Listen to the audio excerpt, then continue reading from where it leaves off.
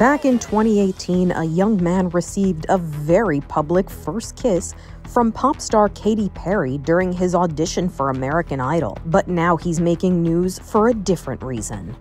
Police in Tulsa, Oklahoma say 26-year-old Benjamin Glaze has been arrested for aggravated possession of child sexual abuse material, claiming more than raised questions about power dynamics. Glaze reportedly told the New York Times that while the kiss was unwanted, he didn't feel he was sexually harassed. Glaze has bonded out of jail. For Inside Edition Digital, I'm Mara Montalbano.